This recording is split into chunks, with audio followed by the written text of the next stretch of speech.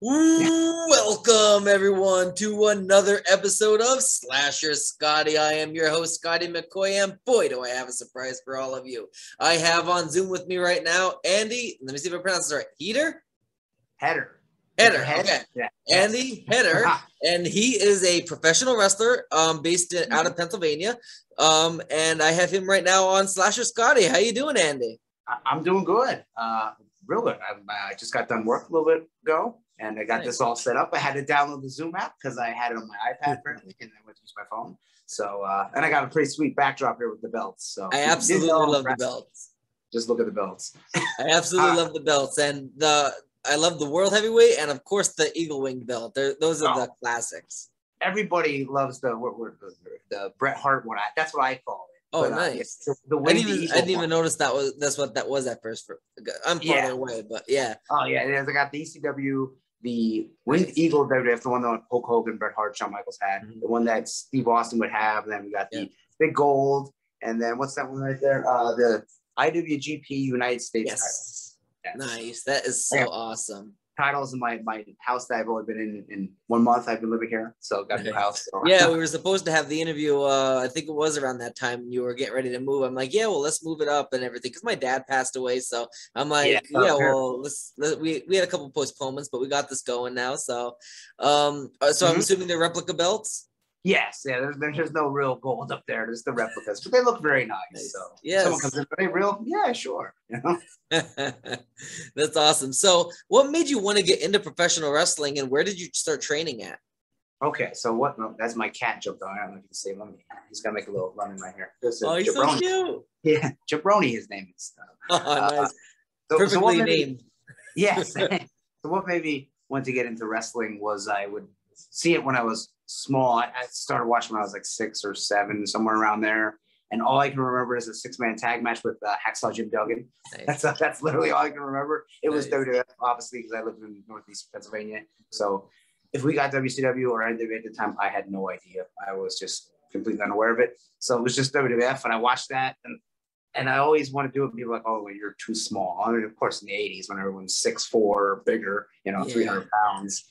And, in high school, people are like, you can't wrestle. You're too small. You're skinny, And when I was like, I started fairly late. Like I was 24 when I started training, just because I didn't know where to go or who to talk to. I didn't know anyone in the business like what I know now.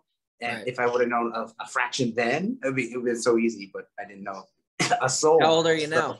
I am 39. How about it? Oh, wow. Okay. I look for 39. I will brag. But so I thought I can do this. I feel I can do. I want to do this. And even though I'm just a manager or even a referee, but I want to be a wrestler. So I went to a CZW ROH double shot show at the ECW arena. And I seen some of the guys and I'm like, well, if they can wrestle and they're my size, then I certainly can wrestle. So I eventually got hooked up with some guys that were training in Jersey Shore, Pennsylvania, of all places, just in an airplane hangar, no heat, no air conditioning. There was barely electricity. And that's where I got my start really there. And it kind of cut my teeth in learning anything about wrestling. And then I eventually would make my way to the Chikara Wrestle Factory in Philly with Mike Quackenbush and Claudio Castagnoli, better known now as Cesaro. So that's basically how my start came about. That's awesome. That's awesome. So have you faced any guys from the WWE past or present? Yes. Hardcore Holly, the wrestling Bob Holly. And, how was he? He was. I was a little bit afraid. So I was, Hardcore Holly. You don't want to. Yeah. He's a tough guy. He's gonna stiff you, And he was really nice to me. So I mean, he did his thing where remember he would like drape you on the ropes and pull your feet up and he like kicks you like in the gut. Kind of hit me a little low, but like, oh my god, dude, it's Hardcore Holly. So I wrestled him. I did wrestle Cesaro at an indie match right before he signed with WWE. Blue Meanie, James Ellsworth, I tagged with him, wrestled him, tagged with him again recently. Blue Meanie, I said Blue Meanie. Say who else? One of the doinks, I think it was Ray Apollo. It was one of them because there was like 6 doinks. Yeah. Gilbert 2 times. So how about that? Wrestled Gilbert, which if you would have told 14-year-old me, I'd be like, what? Gilbert? Right. Sanjay Dutt. Who's now a backstage person in WWE. Obviously, TNA was his big run. Yeah. Wrestled him. I'm trying to think who else. There's a lot of people. You have Hernandez. It's in. I don't know if he's currently in Impact. TNA guy. Okay. In He was with the Latin American Exchange, right? Yes. Yes. That Hernandez. Trying to think. I'm drawing a blank. Like Tessa Blanchard. I know people don't talk about her too much, but yeah. Some work with her. I know I'm forgetting some, but there's more. That's awesome. Yeah, but then I've met like tons of guys over the years just from being shows. Like Ricky Morton, he was a really cool guy. Al Snow, Jerry Lawler, Right. you know, all the old guys too. I used to be in Lancaster Championship Wrestling (LCW), which was really good, obviously based in Lancaster, PA. And they would bring in Bret Hart and Kurt Angle, obviously just to sign autographs and stuff. They would get like 1,000 people and fill up the Lancaster host. So I met a lot of guys there. Devon was there, Roddy Piper was there, Tommy Dreamer, Taz, Rhino. So it was really cool wrestling for there. Fortunately, they're out of business now. Yeah, that's awesome though. And like Hardcore Holly, was he like, did he like stiff you? Is he one of those tough wrestlers in the ring? Because if you watch him, like say on Tough Enough, like he was pretty tough. Remember he beat the hell out of that one kid for doing something stupid? No, like, that's what the word was. Hardcore Holly is a tough guy, you know. He'd watch out in there, but he was really nice. He was professional. And then afterwards, he said that he liked everyone in the match. I think it was either a tag, I think it was a 6-man tag, like me and 2 other guys versus Hardcore Holly and 2 other guys. Nice. So he really was happy, and he just hit me a little low, but you know, oh well. Right. I'm taking it you weren't wearing a cup. Yeah, no, I did not, and he didn't mean it. So, but he was very nice, and I'm sure it's not the Hardcore Holly from 1999. Yeah, absolutely. So which wrestler would be your dream opponent to have a match against? Well, there's a couple. Probably top of the list would be now Bryan Danielson, what his old name was, Daniel Bryan for those people, because I first seen him in Ring of Honor back in the day. And I was like, this guy is so good.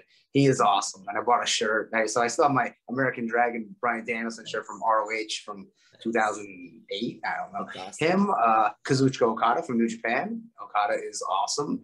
And then probably say Kenny Omega, because Kenny Omega top of the food chain right now. Yeah. And then, I mean, there's tons of people. Jericho, just because he's Chris Jericho, you know. So there's a lot of, and you know, it would be people are like, oh, why do you want this match? But I would really like to wrestle John Cena. I think that would be fun, and it'd be easy. And it's John Cena. Like obviously, I'm not gonna wrestle Hulk Hogan or Warrior or Macho Man, so I can wrestle John Cena. So yeah, absolutely. So do you still watch WWE and do you watch AEW? Which one do you prefer over the other, and how do you think both products currently kind of are? I think AEW is the far better product right now, the more entertaining show, Dynamite and now Rampage on Friday. I do watch almost everything. Raw has been, I mean, as of late, though, like last night's was actually pretty good, and the week before was a little bit better, and SmackDown was good, but before that was not so hot. And everything that like you want out of wrestling, AEW is giving you. And now you got CM Punk there, you got Bryan Danielson, and then Ruby Soho came there. So Dynamite is, I just enjoy that more. I mean, there's good wrestling on both, but like overall, I think AEW is more entertaining and the better product. I mean, there's great wrestlers like Seth Rollins, Roman's great, but I mean, a lot of times it's a chore to sit through Raw. 3 hours is like, oh. It is. It really is. Like it's like I think if it was 3 hours back when it was in the late '90s, early 2000s, the Attitude Era, I think it would have been easier to go through. But nowadays, I can't sit through 3 hours. It's hard. I find it hard, like a chore. You know what I mean? Like you shouldn't have to make it a chore to watch a show and enjoy it. No, it should fly by. Like you should look at the clock and like, oh man, it's almost over. Like AEW, a lot of times I look and like, oh, it's 9:49 already. Like this is almost over. That sucks. But Raw, you're like, oh, we got 2.5 hours left. And like, exactly. I know. And I mean, here I guess would be a good example. Like I wanted to go see the movie Cruella, and I'm thinking, oh, but the movie's 2.5 hours long. It's gonna be a long time to sit in a theater.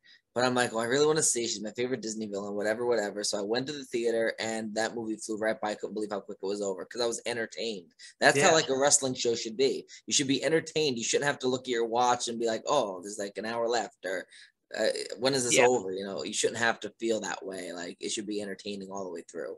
I agree 100%. Yeah. If you are experiencing something, a movie, wrestling show, whatever, and then it's like it's almost over and you want more, then mission accomplished. And also Cruella was very good. I just watched it recently. Yeah, it surprised me. I didn't these live actions. I mean, some of them been good, some of them been hit or misses, but I thought this one was actually I was relatively surprised with how good it was. Yeah, I expect nothing. I'm not the biggest Disney person, but we watched it for a nerd podcast I'm on. Cheap plug, not going high school. So we were going to review it. We're talking about that then. Okay, yeah, I was going to watch it, and I was like, I don't expect mine watching. I'm like, you know what? I like this. Emma Stone, she's beautiful, but I liked her. I liked what was his name, Artie. I thought he was a really good character. Her two cronies were cool. So yeah, very good movie.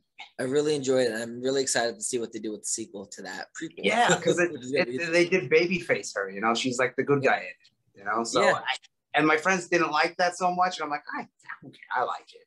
I thought it was a different take on it. It was something that I didn't expect. I don't want to see a movie that I already saw as an animation or as a live action in the past with Glenn Coast. Like, I want to see something different. Give me something different.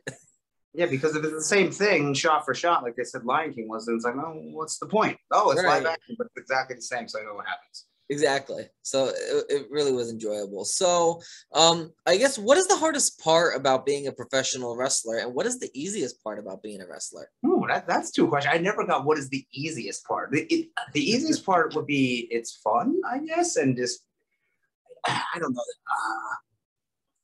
Let's see. The hardest part would probably be, I would say, staying in shape and keeping your cardio up, which I'm pretty good at. So not to brag again, but that would probably be the hardest part: staying in shape, and then actually getting to the shows, because sometimes they're far away. I tend not to drive too far, but I mean, some of these guys drive like 10 hours, and that's like that just is mind blowing to drive that far for a show, and then like, well, I have to drive back. Like, I usually work on Sunday, so it's kind of hard for me to drive a couple hours and then do the show and then drive back and go to bed real quick and get up and go to work next day. But that's why keeping yourself in shape and the travel. Actually learning the wrestling, I think, is not that hard. I mean, different people learn at different speeds, but with different things too. Like, some people could learn the ropes better than taking bump, or learn to jump off the top rope better than somebody else, at different times. So that's probably the hardest. The easiest, I think, is just having fun and getting to yell whatever you want. And I really like designing my gear. I design all my own gear. I don't make it, but I design it all. So I think that's fun. But then if you don't have creativity, then that's not too easy. Nice. But that's probably the easiest for me anyway. Nice. So when you actually set, like, when you start, like, say you're booked in a match, I'll just say with Hardcore Holly at, this show or whatever. And do you actually plan it out with him? Do you just call it when you're in the middle of the ring during the match? How do you prepare for it?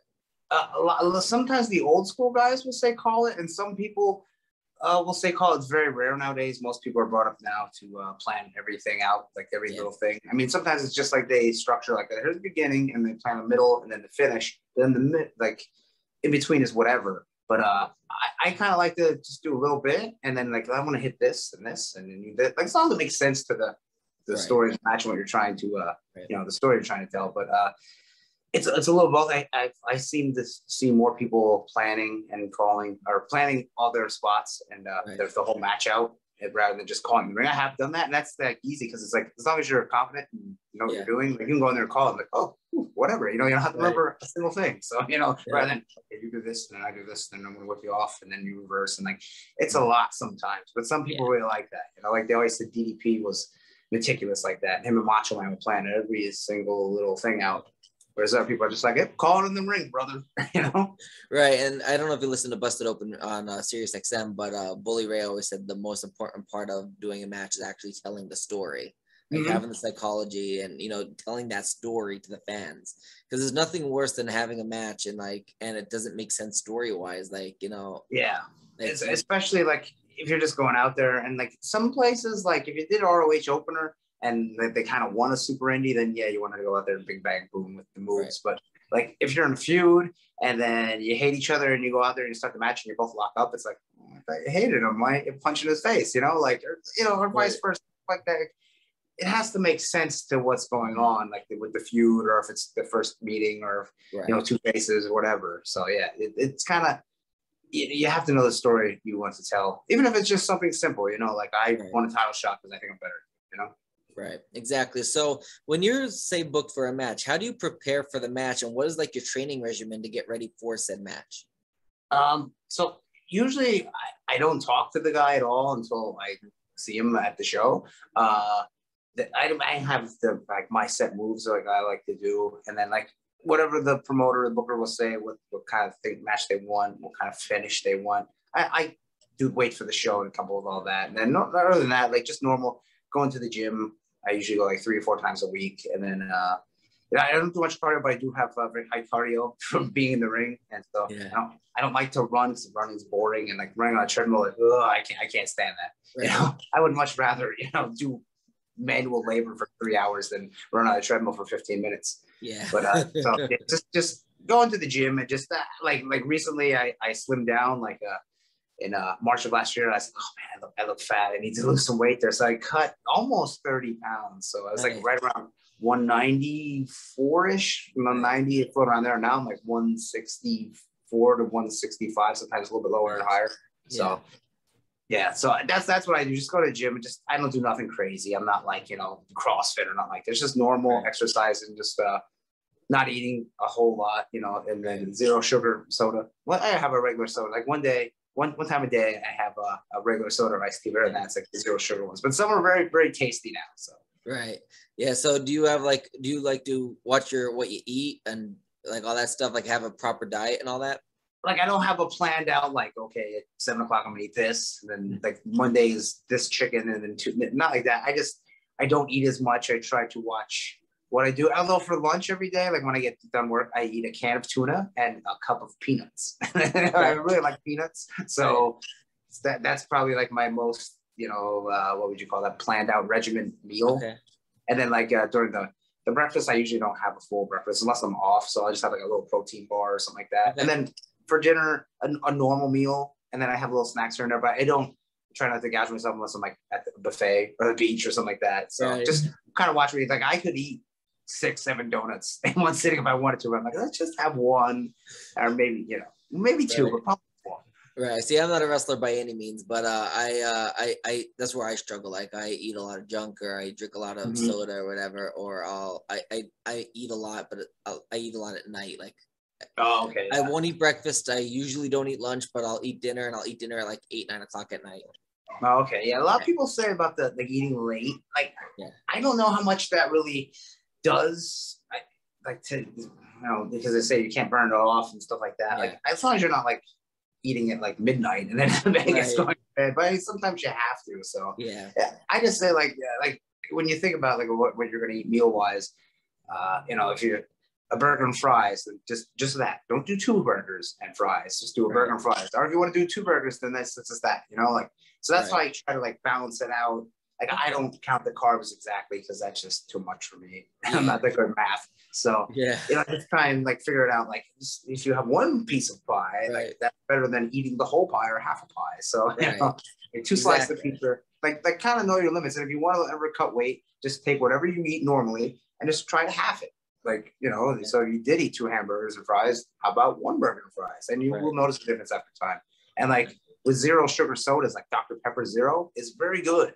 Like I wouldn't think like years ago, diet sodas were horrible. And most diet sodas are still pretty horrible. But the zero sugar ones are good. Like zero sugar Mountain Dew. It's almost as close. Coke just came out with the zero sugar. Well, they redid this zero sugar, and it's very good. So if you ever want to cut weight, that's what I did. And like, it worked for me. Nice. That's awesome. Yeah. So I guess for those unfamiliar about you and about your wrestling career, can you tell them which titles have you held in the past and if you are currently a champion?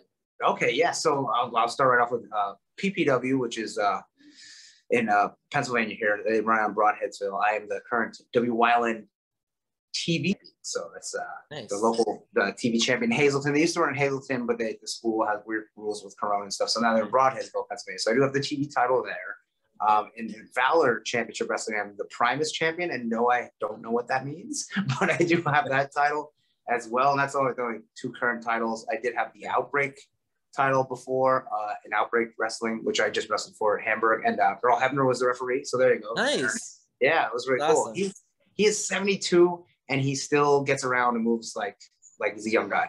Like, yeah, he's been in it since the 80s at least. Yes, because he was an NWA even back then. Yeah. But getting off subject there. What was a rambling? Any past championships? Titles. Yes. And so then Grand Slam Wrestling used to run in like Scranton area. We were in like Old Forge, right around there. Music. I had the Adrenaline title, the Tag Team Championship, and the Heavyweight title there. Nice. So yeah, there, and then I had like PCWA, United States title, a bunch over the years. ACW that used to run in like Denver, PA area. Twisted Tate ran it. He hasn't really come back since Corona. Did one show, but because he sells a lot of stuff online, it does makes a little bit more money than run shows, and it's much easier. I did have the Cruiserweight title there, and the Tri-State title, and the tag titles there. So I've had a bunch of like the mid-card titles, you'd say, a few tag team titles, and one or two heavyweight titles in my day. That's awesome. So at these indie events, you know how like where the WWE and AEW, first of all, I want to say that when it irritates me when people say that wrestling is fake, because it is not fake, it is scripted. But with the indie promotions, is it the same way as it is running the WWE, where like matches are pre-planned and they have like the winner and all that stuff, and do they determine if you win the championship and all that? Yeah, for the most part, it's all kind of exactly the same. A lot of times in indie shows, guys can't make it, cars break down, whatever, they don't want to come. So they'll switch people around, switch matches around. So you might be winning and then you lose, and depending if they switch, your match around. But yeah, there's like stories. I mean, you can't really do the same story because, once a month, once every 2 months shows as compared to every week, you can't really have the same story. So it's more just, you're the champion, I want the title. Right. So, but yeah, they usually have it all planned out, who their champs are, if they're going to lose, and kind of what they want for a finish. Hey, we want a disqualification, we want a count out, or we want you to win dirty, if you're a heel. So yeah, it's almost the same, just on a smaller level. I tell people indie wrestling is a lot like being a local band. Like indie wrestling is to wrestling what indie bands are to like a major band. It's kind of the same thing. It's like, yeah, you're not famous and you're not like on TV and everything, but you're still doing the same thing. Right. So even like with indie filmmaking and all that stuff, like it's pretty much the same thing. You're making a movie. You're just not making a Hollywood blockbuster, Yeah. Yeah, it's pretty much like that. So like which moves that you performed took you the longest to perfect, and what was the first moves that you actually learned how to perform? Probably the first thing, like usually at every wrestling school, the first 3 moves you would learn would be like a hip toss, an arm drag, and a body slam. Then maybe a suplex, just a regular old-fashioned vertical suplex. So probably the body slam was the first I learned. I know I worked on arm drag, and a lot of times like an arm drag is such a weird move because you would never do that in real life. You would never fight like I'm an arm drag, but like you pick someone up and slam them. But so arm drag took a little bit for me. Then I got it, and then you learn Japanese arm drag and all the Mexican ones like an Alita and all that stuff. Right. So those.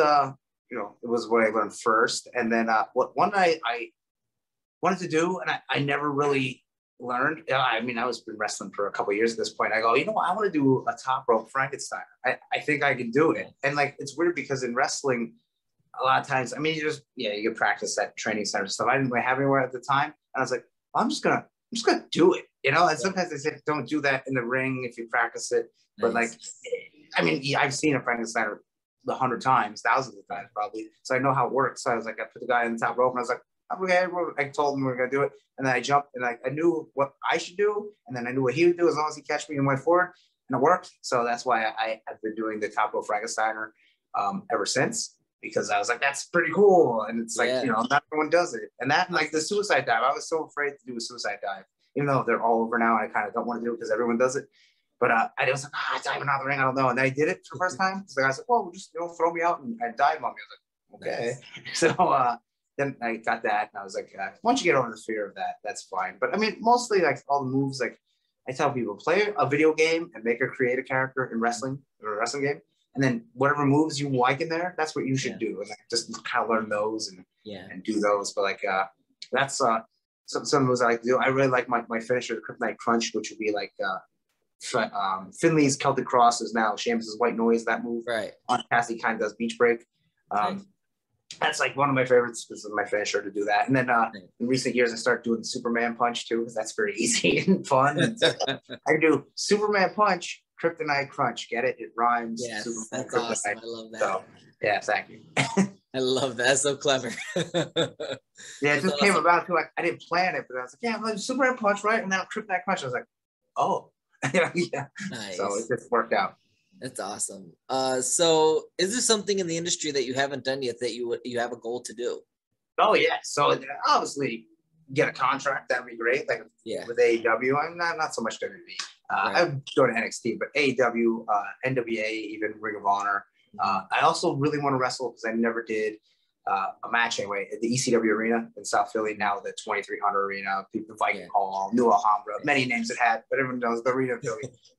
I trained there with Jakara, but I never got to actually wrestle a match there. So that's high on my list of things to do. Nice. I mean, I'd love to go to Japan and stuff, but on the things that are very possible, wrestling at the ECW arena would probably be right at the top of the list. Nice. So that was my next question that you actually answered. If you would ever like to go to the WWE or AEW or any other major promotions. So I guess I'll kind of redo that question to an extent and ask how do you plan on getting noticed by AEW? Do you have anything that you would like to do to actually try to get that contract? It's weird because it's like you don't really know what to do and you don't want to ask and beg. So I don't I heard just email QT and well, I don't have his email, so how would I get his email unless I just I have to get it from somebody. So I just try to have the best match I can and maybe get a full video out, and then if I can share that and then get around. I did a match, a couple matches for Camp Leapfrog, which is on IWTV, the Independent Wrestling TV. It's like the Netflix of indie wrestling. So that kind of gets some traction. It's just kind of get your name out there. For me, it's always I can get to almost the point, but not a certain point, just to get more widespread and stuff. So that's why I got some newer T-shirts and stuff to sell, just to kind of get my name out there. Because once I get a name out there, hey, see this guy? Yeah, he's pretty good, And that's why I always had really cool gear too. Because if people look and see my gear and it's awesome, they're like, hey, that guy's gear is so good. Let's watch him wrestle. So I mean, it's a cheap way to get people's attention. Yeah. But that's why I would love to just get the chance to be on AEW Dark, and if it's not so good, it's not so good. But hopefully it'd be good, and hey, bring it back and maybe get the contract. But even in NWA, I would love to be there. Though it's not as big as because it's not on YouTube anymore. NWA Power, I love that show. Yeah. So that's why I'd love to be in NWA or Ring of Honor. I mean, WWE, I'm not how they say, over 6 feet and under 30. So probably not what they want. With the way they're doing NXT 2.0 now, it's one of those things if you aren't a big hulking beast, main event WrestleMania, you're pretty much not going to be guaranteed with the company. Yeah, and if they're looking for that, I can't give you that. I'm sorry, I'm not Earthquake and Typhoon. So exactly. What about Impact Wrestling? Would you think about going with them? Yeah, sure. I mean, I don't get to watch much Impact. I just recently got Hulu Plus, and I don't know if it's on there. But yeah, Impact, it kind of has that, I call it the TNA sting, where TNA, But they're just Ace Austin's really good there. He's kind of somewhat local from the area.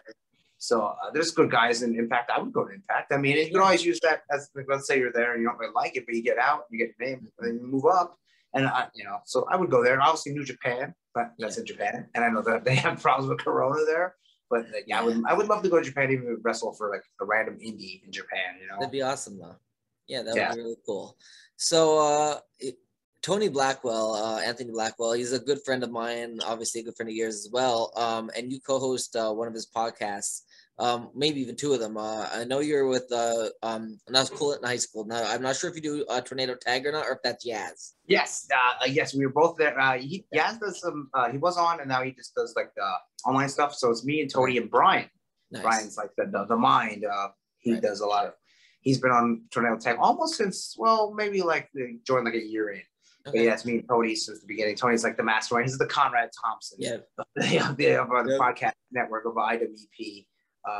Interviews with everyday people. He does that one. So yeah, he does a lot of podcasts. The wrestling one's Tornado Type Podcast, which I'm currently wearing the new logo shirt, if you can see it right there with Adina Steele and Kid Raff on it, doing the German suplex.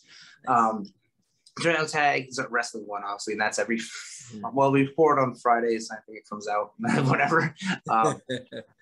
So and then we do Truth Beyond Illusion, which is our kind of one where we talk about ghosts and cryptids and UFOs and conspiracy theories and all that kind of supernatural paranormal stuff, which is, I think, just very, very interesting. Nice. And then we have Not Cool in High School, where we review movies and talk about video games and comic books and all kinds of relatively dorky things, like toys and stuff like that. Just, all kinds of nerdy stuff. The head's not cool in high school. We just got a new logo for that, but I don't have the shirt. I just got the shirt actually yesterday. So that's awesome. That is an awesome logo too. Thank you. Thank you. This one's cool. Now, with Truth Behind Illusion, did you cover like anything going on with the Gabby Petito case? Not yet. I mean, it's possibly we just we took a little hiatus for a while there, and we were just doing the restaurant one because Tony had a night shift job, and it was hard for him to meet up with everybody, working night shift and sleeping during the day. Yeah. So we probably will at some point. Anything conspiracy like we did the what was the girl that was in the hotel and she drowned in like the water tower. They said she drowned in the water tower upstairs. I forget. It was recent. It was real popular. They had a documentary about it. Oh boy, I forget the name of the hotel. I remember off the top of my head. I know what you're somewhere talking in LA.